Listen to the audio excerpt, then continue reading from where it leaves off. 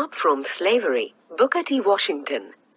In this module, you will get an overview of the autobiography Up from Slavery and also learn about its author, Booker T. Washington.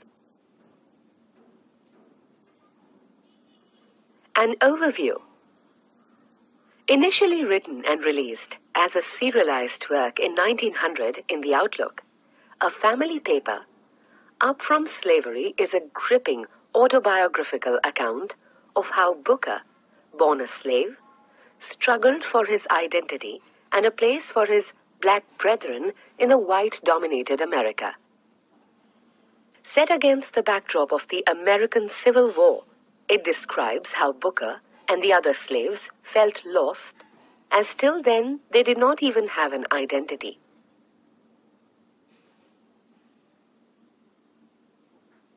Slowly but steadily, Booker overcame obstacles and began his education at Hampton Normal, an agricultural institute in Virginia.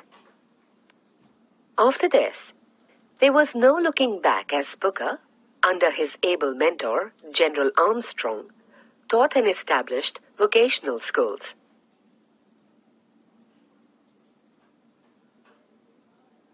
The Tuskegee Institute in Alabama, born in a stable and hen coop, was a notable example of Booker's meritorious work to help black people and other disadvantaged minorities learn useful vocational skills and, as a race, pull themselves up.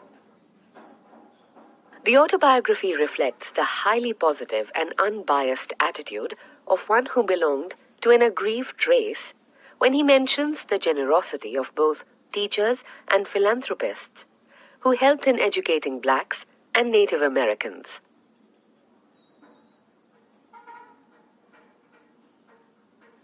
He describes how he tried to inculcate good hygiene and healthy habits and etiquette while helping them build their self-esteem. Washington explained that by integrating practical training of the trades that the students would eventually take up to earn their living with theory, the black people would become an asset for the white community and the country at large. About the author. Though the exact date of Booker T. Washington's birth is not certain, it is believed that he was born on April 5, 1856, on the Burroughs farm near Hales Ford, Virginia. He was born into slavery, where his mother was the plantation cook, and that made him the property of the same owner. His struggle began after emancipation.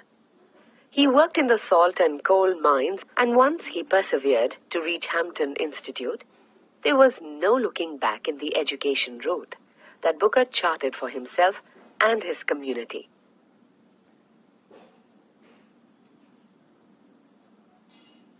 Due to his excellent oratorial skills with great effect, he was offered to run for government posts, but he turned down such offers because he wished to remain an educationist.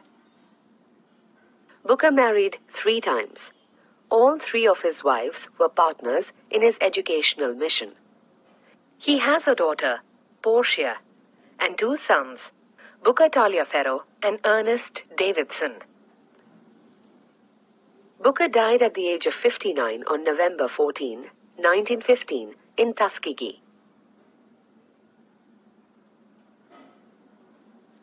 In this module, you have got an overview of the autobiography Up from Slavery and also learnt about its author, Booker T. Washington.